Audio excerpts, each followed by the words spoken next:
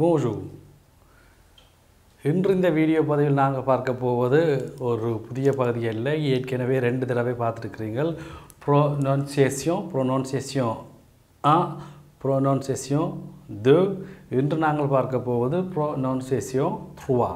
உண்மையிலே சொல்ல போனால் இது ஒரு படிப்பு சார்ந்த இது ஒரு பாடம் என்றல்ல. நான் முதல் வீடியோக்களில் சொன்னது போல இது நாளாந்தம் எங்களுடைய பேச்சு வழக்கில் நாளாந்தம் பிரான்சில் எங்களோட தமிழாக்கள் விடுகிற உச்சரிப்பு பிழைகள் இது சம்பந்தமாக நான் முதல் வீடியோவில் தெளிவாக சொல்லியிருக்கிறேன். அந்த முதல் 2 வீடியோக்களும் பார்க்காதவர்கள் இந்த வீடியோவை தொடர்ந்து பாருங்கள். இந்த வீடியோவின் இறுதியில் அந்த வீடியோ 2ம் தோன்றும், நீங்கள் அவற்றை பார்க்கலாம். ஏனென்றால் 1, 2 நீங்கள் பார்த்தா தான் இந்த 3வது வீடியோவினுடைய விளக்கம் உங்களுக்கு தெளிவாக விளங்கும். அதாவது சுருக்கமாக சொல்ல போனால் பிரான்சில் முறையாக பிரெஞ்சு படிக்காமல் நாளாந்த பேச்சு வழக்கில் நாங்கள் சில சொற்களை பிழையான உச்சரிப்பில் சொல்லுகிறோம், அதை பாவித்து கொண்டும் இருக்கிறோம். அவற்றை தான் நான் எல்லாமண்டு இல்லாமல் நாளாந்த வாழ்க்கையில் பயன்படுத்துகிற சில சொற்களை அப்பப்போ பகுதி 1, 2 என்று சொல்லி நான் உங்களுக்கு நான் தந்து கொண்டு இருக்கிறேன். இன்று நாங்கள் பார்க்க போவது ப்ரோனவுன்சியேஷன் உடைய பகுதி 3. முதலாவது பார்த்தீங்களே ஆனால் ரோகேர்தே எவ்வாறு சொல்லுவீர்கள்? ரோகேர். அதாவது நான் எப்போவுமே எல்லாரையும் குறிப்பிட்டு சொல்வதில்லை, முறையாக பிரெஞ்சு படித்து பேசுபவர்கள் அல்ல. அதாவது இது அந்த பிழையான உச்சரிப்பில் சொல்லுகிறவர்களுக்கு மாத்திரமே இப்படியான வீடியோக்கள் பொருந்தும். அப்போ நீங்கள் கவனித்து பார்த்துக்கொள்ளுங்க. சரி, நீங்கள் முறையாக பிரெஞ்சு பேசக்கூடியவர்கள் என்றாலும் உங்களை சார்ந்தவர்கள் இதே உச்சரிப்புகளில் பேசினார்களே ஆனால் நீங்களும் அவர்களை திருத்தலாம். எனவே தான் இதை பாருங்கள், எவ்வாறு ரோகேர்தே எவ்வாறு உச்சரிக்க வேண்டும். சரியான உச்சரிப்பு இருக்குது. அப்போ ரொகேர்தே என்று உச்சரிக்க வேண்டியதை எம்மில் சிலர் எவ்வாறு சொல்லி கொண்டு இருக்கிறோம்? ரிகாதே. பாருங்க, ரிகாதே 2 மாதிரி ஒன்று ரிகாதே, மற்றது ரிகாதே. எக்ஸாம்பிளுக்கு பாருங்க, இதை நீங்கள் இங்கிலீஷில் வாசிங்கள் என்றால் முன்னுக்கு இங்கிலீஷ்லேயும் பின்னுக்கு ஃப்ரான்ஸிலையும் வாசிக்கணும்.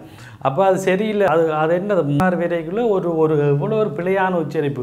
அப்போ ரிகாதே எல்லாம் சரியான ஒரு உச்சரிப்பு பிழை. எவ்வாறு சொல்ல வேண்டும்?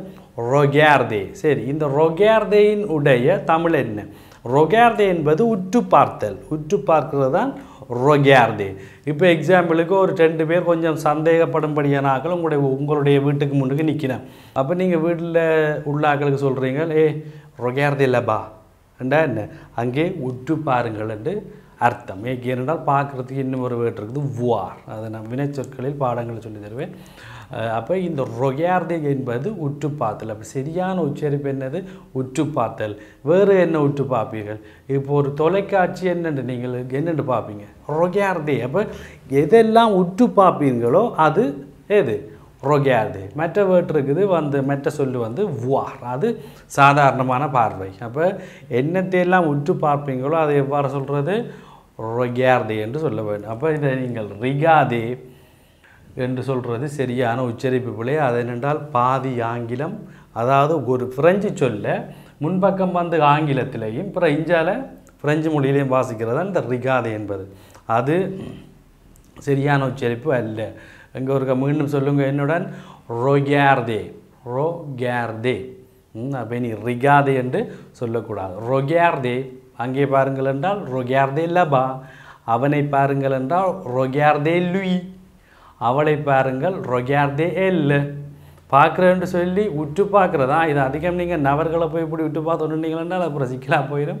நபர்களை நார்மலாக வார் என்று சொல்ல வேண்டும். உற்று பார்க்கக்கூடியவர்கள் நின்று உற்று பாருங்கோ. ஆனால் அவையில் எப்படி சொல்ல வேணும்? ரொகேர்தே. மீண்டும் ஒரு முறை ரொகேர்தே. இனி முடிஞ்ச அளவுக்கு இந்த ரிகாதே என்பதை பாவிக்க நீங்கள் முடிஞ்ச அளவுக்கு என்ன துப்புரவாகவே நீங்கள் பயன்படுத்த வேண்டாம். நான் என்னுடைய பகுதி 2 வீடியோவில் சொன்னது போல் தயவுசெய்து பயன்படுத்த விடாதீர்கள். சொல்லுங்கள், நீங்கள் செய்கிறது பிழை, சரியான உச்சரிப்பு அல்ல, இவ்வாறு சொல்லுங்கள் என்று. இவ்வாறு ரொகேர்தே. தூசியம் 2வது லு டெக்குவேர். உங்களுக்கு ஏற்கனவே என்னுடைய முதல் வீடியோக்களில் சொல்லியிருக்கிறேன். பிரெஞ்சு மொழி 2 மெய்யெழுத்துக்களை முடிஞ்சால் இறுதியில் வேற மெய்யெழுத்துக்கு உச்சரிப்பு வராது. எனவே இந்த தே ஒரு கொன்சான், அதாவது ஒரு மெய்யெழுத்து. அப்போ அதுக்கு உச்சரிக்காது. நீங்கள் எங்கே காண உச்சரிக்க வேண்டும்? டெக்குவேர். அதுக்கு முதல்ல இப்போ நீங்கள் பார்த்தீங்கன்னா உண்மையிலே சில பேர் வந்து இப்போ டெலிஃபோன் பண்ணியும் சொல்லணும், மெசேஜ் போடணும், மெயில் பண்ணணும். என்னென்றால் நீங்கள் தொடர்ந்து பாடங்களை விட்டு கொண்டு வந்தீங்கள். அதில் கொஞ்சம் 15 16 பாடங்கள், சில பாடங்கள் 13 அப்படியான பாடங்கள் எல்லாம் இல்லை. நாங்கள் எங்கே போய் தேடுவது?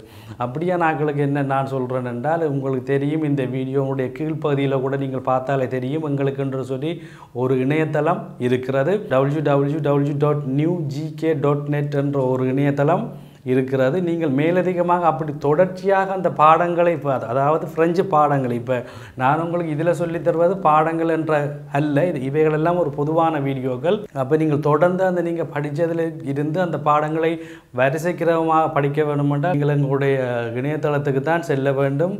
ஏனென்றால் உங்களுக்கு தெரியும், எல்லாவற்றையும் நாங்கள் இலவசமாக விட முடியாது.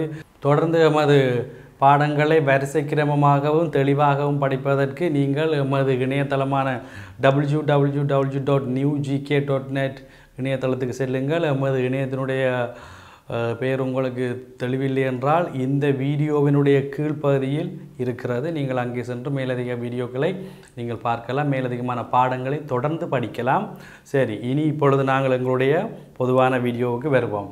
டெக்குவேர் என்பது நான் முதல் சொன்னது போல், அதாவது ஓடி. ஓடி என்பது என்ன? அதாவது ஓடி என்றால் மேலதிக பற்று. விளங்காதவர்களுக்கு நான் சொல்லுகிறேன் பாருங்கள். இப்போ நீங்கள் ஒரு வங்கி கணக்கு ஒன்று வச்சிருக்கிறீங்க. உங்களுடைய வங்கி கணக்கில் தற்சமயம் பணம் இல்லை, ஆனால் உங்களுக்கு ஒரு பண தேவை வந்து நீங்கள் போய் ஒரு 100 யூரோவோ அல்லது ஒரு 200 யூரோவோ வங்கியிலிருந்து எடுக்கிறீர்கள். அப்போ அங்கே எவ்வாறு வரப்போகுது? மைனஸ், அதாவது அதாவது உங்களுடைய வங்கி கணக்கில் பணமே இல்லை, நீங்கள் வங்கியில் இருந்து தற்காலிகமாக ஒரு 200 யூரோக்கள் கடன் வாங்குறீங்க. அந்த செயற்பாட்டுக்கு பேர் தான் லுதெக்குவேர். பிரெஞ்சு மொழியில் லுதெக்குவேர். இங்கிலீஷில் வந்து சொல்லும் பொழுது ஓவர் கிராஃப்ட். அதனுடைய ஷோர்ட்டான சுருக்கிய ஃபார்ம் தான் என்ன சாமான்? ஓடி. அப்போ அதைத்தான், அதை எவ்வாறு நாங்கள் இங்கே வந்து ஃப்ரான்ஸிலே அதிகமாக எல்லோரும் எவ்வாறு சொல்லிக்கொண்டு தெரிகிறோம்? ஓடி என்று. அப்போ இந்த 200 யூரோ வந்து உங்களுக்கு அது உங்களுடைய வங்கியை பொறுத்து. சில வங்கிகள் 15 நாட்களில் அந்த கடனை நீங்கள் திரும்ப கொடுக்க வேண்டும்.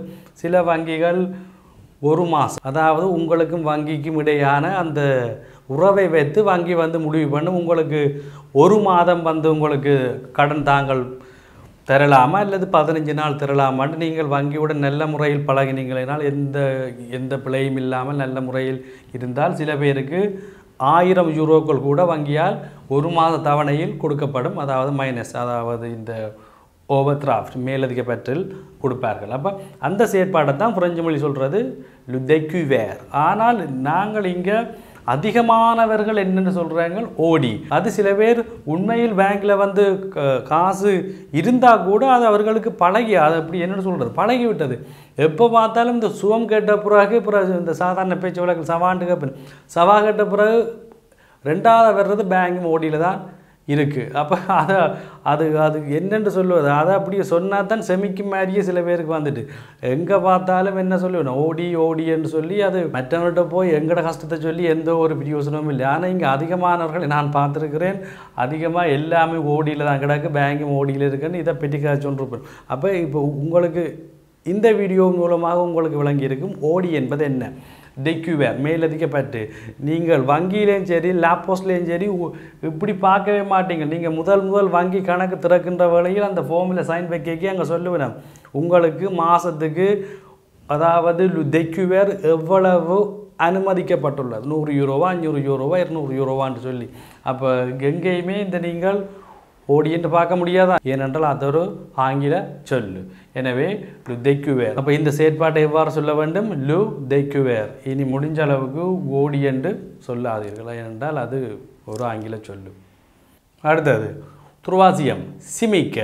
இந்த சிமிக்க எப்படியும் எல்லாரும் கேள்விப்பட்டிருப்பீங்க. நீங்கள் இதை சில பேர் வந்து உச்சரிப்பு எவ்வாறு சொல்லுவேன் என்றால் சிமித் என்று சொல்வார்கள். உண்மையிலேயே அந்த சிமித் என்றது யாரோ ஒருவருடைய பெயர். அப்போ சிமித் என்று சொல்லக்கூடாது, எவ்வாறு சொல்ல வேண்டும்? சிமிக் என்பது என்னென்று சொல்லி சொன்னால் salaire minimum interprofessionnel de croissance. மீண்டும் salaire minimum அந்த professionnel du croissance என்பது இதனுடைய முழு அர்த்தம். நான் பிறகு இப்படியான ஷார்ட் ஃபார்ம் என்ற அர்த்தங்கள் சொல்லி தரும் பொழுது இதை நாங்கள் தெளிவாக பார்ப்போம். இப்போ தற்சமயம் நான் அதாவது 2017ஆம் ஆண்டு டிசம்பர் மாதம் இந்த வீடியோ பதிவு செய்கின்ற இந்த நேரத்தில் இங்கே ஃப்ரான்ஸில் உள்ள சிமிக் சம்பளம் வந்து இதுதான், அதாவது 1480 €27 இதுதான். ஆனால் இது சில நேரம் பாராளுமன்றத்தில் முடிவெடுக்கிறத பொறுத்து கூடலாம் குறையலாம். இப்போ நாங்கள் இதை ஒரு நிலையாக நாங்கள் சொல்ல முடியாது. தற்சமயம் இந்த சம்பளம் 1480 €27. அப்போ சிமிக் என்பதனுடைய அர்த்தமும் நான் சொல்லி தந்து விட்டேன். அதாவது பிரான்சினுடைய மிக அடிப்படையான ஒரு சம்பளம். அப்போ சிமித் என்று சொல்லக்கூடாது, எவ்வாறு சொல்ல வேண்டும்? சிமிக், சிமிக் என்று சொல்ல வேண்டும். கேத்ரியம் லு கோந்த்ரா, எவ்வாறு? லு கோந்த்ரா, என்னோட ஒரு சேர்ந்து சொல்லுங்க பார்க்கலாம். லு கோந்த்ரா, லு கோந்த்ரா. லு என்பது ஒரு ஆண்பாலை குறிக்கும் தெரியும். கொந்த்ரா என்பது ஒரு ஒப்பந்தம். ஒப்பந்தம் மட்டும்தான் இதுக்கு தமிழா. கொந்த்ரா என்பது என்னது? ஒப்பந்தம். ஆனால் எங்களுடைய அதிகமானவர்கள் கொந்த்ரா என்றால் அவர்கள் நினைப்பது என்னென்றால் அது வேலைக்கு மாத்திரம்தான். அதாவது பாருங்க, லு கொந்த்ரா து ட்ரவாய், லு கொந்த்ரா து ட்ரவாய். அதிகமானவர்கள் கொந்த்ரா என்றாலே அவைக்கு உடனடியாக நினைவில் வருவது என்னது? 90% சொல்லலாம். நினைவில் வர்றது அந்த வேலை ஒப்பந்தம் தான். உண்மையிலேயே அது சரியான கதை இல்லை. அதாவது கொந்த்ராக்கு பல கொந்த்ராக்கள் உண்டு, பல ஒப்பந்தங்கள் உண்டு. அதில் ஒன்று தான் இந்த வேலை ஒப்பந்தம். அப்போ எல்லாத்தையும் நாங்கள் வேலை ஒப்பந்தம் என்று நினைக்க முடியாது. அப்போ தனியாக கொந்த்ரான்னு சொல்லி சொன்ன ஒப்பந்தம். இனி கொஞ்சம் உதாரணங்கள் தந்துக்கிறேன்னு பாருங்க. கொந்த்ரா என்பது ஒப்பந்தம், து என்பது உடைய, ட்ரவாய் இந்த பகுதி 2 சொல்லி தந்துக்கிறேன் நான் நம்புகிறேன். ட்ரவாய், தர்வாய் என்று சொல்லக்கூடாது, ட்ரவாய், ட்ரவாய். அப்போ ட்ரவாய் என்பது வேலை. அப்போ இது பாருங்க, ஒவ்வொன்றுக்கும் தனித்தனி அர்த்தம் சொல்லித்தெல்லாம் கூர்ந்து கவனித்து கொள்ளுங்க. காரணம் என்னென்றால் இந்த கொந்த்ராது ட்ரவாய் இதெல்லாம் எங்களுடைய நாளாந்த வாழ்க்கையில் அதிகம் நாங்கள் பயன்படுத்துகிற இன்றியமையாத சொற்கள். அப்போ நீங்கள் இவைகளை இனியும் நீங்கள் பிழையாக சொன்னீங்க என்றால் புதுசாக வர்றவங்களும் நிச்சயமாக இதைத்தான் தொடர போகிறாங்க. அப்போ நீங்கள் சரியாக சொன்னால் இனி வர்றவங்க ரெண்டாலும் பிரான்ஸுக்கு கொஞ்சம் சரியான உச்சரிப்புகளோட இந்த நாளாந்தம் பயன்படுத்துகிற சொற்களை கொஞ்சம் கலைக்கிறதுக்கு இலகுவாக இருக்கும். எனவே பாருங்க, ஒரு பின்பக்கத்திலேருந்து அர்த்தத்தை பார்ப்போம். ட்ரவாய் என்பது வேலை, து என்பதுக்கு 3 அர்த்தம் இருக்குது, இங்கே வந்து ஒரு அர்த்தம் உடைய. அப்போ வேலையின் உடைய. கொந்த்ரா என்பது ஒப்பந்தம். அப்போ வேலையின் உடைய ஒப்பந்தம். மீண்டும் ட்ரவாய் என்பது வேலை, தூக்கு என்ன அர்த்தம் இருக்குது? உடைய. அப்போ வேலையின் உடைய. கொந்த்ரா என்பது ஒப்பந்தம். அப்போ வேலையின் உடைய ஒப்பந்தம். அதிகமான பிரெஞ்சு சொற்களுக்கு நாங்கள் பின்பக்கத்தில் இருந்தால் அர்த்தம் பார்க்கணும். அப்போ தமிழுக்கு சரியாக வரும். அப்போ வேலையின் உடைய ஒப்பந்தம். அப்போ நீங்கள் வேலை சம்பந்தமாக கதைக்கின்ற வழியில் எவ்வாறு சொல்ல வேணும்? கொந்த்ராது ட்ரவாய், கொந்த்ராது ட்ரவாய். அதுதான். ஏனென்றால் கொந்த்ராக்கள் பல வகை உண்டு, பல வகை உண்டு. உதாரணமாக பாருங்க, இப்போ இங்கே மேலே கொந்த்ரா போட்டபடியே நான் இங்கே போடையில் லு கொந்த்ரா து மேரியாஜ், மேரியாஜ் எவ்வாறு சொல்லுவீர்கள்? மேரியாஜ். மீண்டும் மேரியாஜ். ஓகே. அப்போ இதை மேரியாஷ்ன்னு போட முடியாது. நான் இதேன் போட்டு வெட்டி இருக்கணுன்றா இதனுடைய இந்த இஷ்ன்றதனுடைய சத்தம் 50% குறைய வேண்டும். அப்போ மரியாஜ் என்றும் பெறாது, மரியாஸ் என்றும் பெறாது, மேரியாஜ். மீண்டும் என்னோட சேர்ந்து சொல்லுங்கள். மேரியாஜ், மேரியாஜ். மீண்டும் மேரியாஜ். மேரியாஜ் என்பது என்னது? மேரியாஜ் என்பது என்னது? திருமணம். திருமணம். அப்போ கொந்த்ரா, கொந்த்ரா து மேரியாஜ். கொந்த்ரா இங்கே இருக்குது, து மேரியாஜ் அதாவது திருமணத்தின் உடைய ஒப்பந்தம்.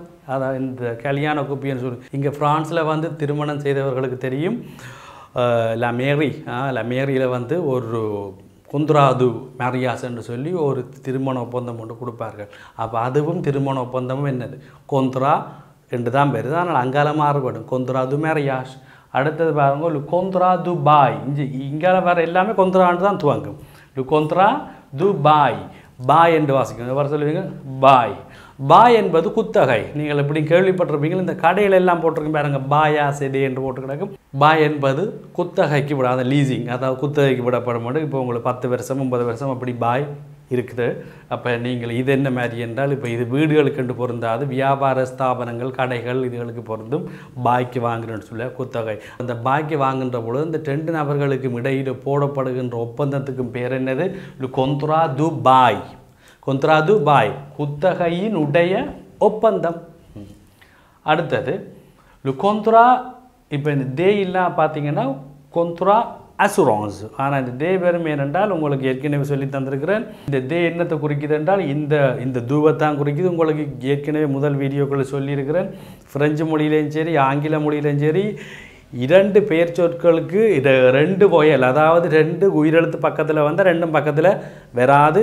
எனவே தான் அப்போ அந்த 2 உயிரெழுத்து பக்கத்தில் வர முடியாது என்பதற்காகத்தான் இதில் ஒரு அப்போஸ்ட்ரோஃப் போட்டிருக்கிறார்கள். அப்போ இதை நாங்கள் அசூரன்ஸ் என்று வாசிக்க முடியாது, டசூரன்ஸ். அப்போ கொந்த்ரா டசூரன்ஸ்.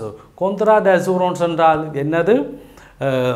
காப்புறுதி, காப்புறுதியினுடைய ஒப்பந்தம். இப்போ நீங்கள் உங்களுடைய வீட்டுக்கு போய் ஒரு கொந்த்ரா ஒன்று போடுறீங்க. இப்போ உங்களுடைய வீடு பாதுகாக்கிற கட்டாயம் கொந்த்ரா போட தான். வீட்டுக்கு ஒரு கொந்த்ரா d'assurance, உங்களோட வாகனத்துக்கு ஒரு கொந்த்ரா d'assurance. அப்போ அது என்னது? காப்புறுதி ஒப்பந்தம். அப்போ பாருங்க, கொந்த்ராவில் இது வரைக்கும் நாங்கள் பார்த்துக்கிறது கொந்த்ரா து travail, கொந்த்ரா து mariage, கொந்த்ரா து bail, கொந்த்ரா d'assurance. கடைசியாக பார்க்க போகிறது கொந்த்ரா து construction. construction என்பது இந்த வீடு கட்டுமானம், வீடு கட்டுற. அப்போ இப்போ நாங்கள் இங்கே ஒரு வீடு ஒன்று கட்ட வேணுமென்றால் இல்லை மேரியில் போய் பெர்மிஷன் வாங்க வேணும். அதாவது மேரியில் போயிட்டு என்ன வாங்க வேணும்? ஒரு அனுமதி வாங்க. இவ்வாறு பல இடங்களில் பல நபர்களிடம் நாங்கள் அனுமதி வாங்க வேணும். இப்போ ஒரு கன்ஸ்ட்ரக்ஷன் ஒன்று செய்வதற்கு, இப்போ ஒரு பில்டிங்கோ வீடோ கட்டுவதற்கு, அதுதான் சொல்கிறது கன்ஸ்ட்ரக்ஷன். சரி, அப்போ இப்போ பில்டிங் கட்டுறவருக்கும் நீங்கள் உங்களுக்கும் இடையில் ஒரு போடப்படுகிற அந்த ஒரு ஒப்பந்தம் கூட ஒரு கொந்த்ரா து கன்ஸ்ட்ரக்ஷன், அதாவது கட்டுமானத்துக்கான ஒரு ஒப்பந்தம். இப்படி நிறைய கொந்த்ரா உண்டு. என்னால் முடிஞ்ச அளவுக்கு உங்களுக்கு நான் இவ்வளோத்தையும் போட்டிருக்கிறேன் பாருங்க. இதால் நான் சொல்ல வருவது என்னென்றால், கொந்த்ரா என்றாலே அதிகமானவர்கள் வேலையினுடைய ஒப்பந்தம், வேலை ஒப்பந்தத்தை தான் நினைக்கிறார்கள். இல்லவே இல்லை. கொந்த்ரா தூக்கங்கால் என்ன வருதோ அதை பொறுத்து இந்த ஒப்பந்தங்கள் மாறுபடும். கொந்த்ரா து travail, கொந்த்ரா து mariage, கொந்த்ரா து bail, கொந்த்ரா d'assurance, கொந்த்ரா து construction, இப்படி நிறைய கொந்த்ராக்கள் உண்டு. அப்போ நீங்கள் வேலை ஒப்பந்தத்தை எவ்வாறு இனி சொல்ல வேண்டும்? கொந்த்ரா து travail என்று சொல்லுங்கள். அப்போ தனியாக கொந்த்ரா என்றால் எந்த கொந்த்ரா, எந்த ஒப்பந்தம்? அதாவது வேலையினுடைய ஒப்பந்தம். சரி, ஏன் அதைத்தான் மீண்டும் மீண்டும் உங்களுக்கு நான் சொல்லுகிறேன் என்றால் இந்த கொந்த்ரா து travail தான் நாங்கள் அதிகமாக எங்களுக்கு தேவைப்படுகிற விஷயம். எனவே வேலை ஒப்பந்தத்தை எவ்வாறு சொல்லுவீங்க சொல்லுங்க பார்ப்போம். கொந்த்ரா து travail. இப்போ பேச்சு வழக்கில் லூ சொல்லாட்டி கூட பரவாயில்லை, ஆனால் கொந்த்ரா து travail தான் மிகச்சரி. அப்போ எவ்வாறு சொல்லுவீங்க? லு கொந்த்ரா து travail, கொந்த்ரா து travail. எனவே இந்த வீடியோ, அதாவது ப்ரோனவுன்சேஷன் உடைய பகுதி 3இல் மிக முக்கியமான சொற்களும் அதனுடைய சரியான உச்சரிப்புகளும் சரியான கொஞ்சம் விளக்கமும் உங்களுக்கு தந்திருக்கிறேன். ஏனென்றால் இவைகளெல்லாம் நாளாந்த பேச்சு வழக்கில் வருபவை. அப்போ நீங்களும் இதே போல் இதில் உள்ளது போல் இந்த சொற்களை சரியாக உச்சரியுங்கள், மற்றவர்களையும் உச்சரிக்க வையுங்கள். நாங்கள் ஒரு சிறிய அளவில் பிரெஞ்சு மொழி பேசினால் கூட மிக தெளிவாகவும் சரியான உச்சரிப்புடனும் பேசினோம் என்றாலே அதுவே போதும். ஏனென்றால் இங்கு, அதுவும் பிரான்சில், எங்களுடைய சம்பளங்களை தீர்மானிப்பது இந்த பிரெஞ்சு மொழி என்பதை மறந்து விடாதீர்கள். அதாவது உங்களுடைய வதிவிட அனுமதி அட்டைகள் அல்ல. முதலாவது பிரெஞ்சு மொழி தெரிஞ்சால் உங்களுக்கு வதிவிட அனுமதி அட்டைகள், அதாவது வீசான்னு சொல்லுவீர்கள், இந்த வீசாக்கள் உங்களுக்கு தானாகவே வரும். அவைகள் உங்களுடைய சம்பளத்தை தீர்மானிக்கவில்லை. உங்களுடைய பிரெஞ்சு மொழி தான் உங்களுடைய வேலையினுடைய சம்பளத்தை தீர்மானிக்கிறது என்பதை மறந்து விடாதீர்கள். பிரெஞ்சு மொழி தெரிந்தால், அதாவது வதிவிட அனுமதி அட்டைகள், இந்த கேர்த்து செய்யூர் தன்பாட்டிலேயே உங்களுக்கு வரும்.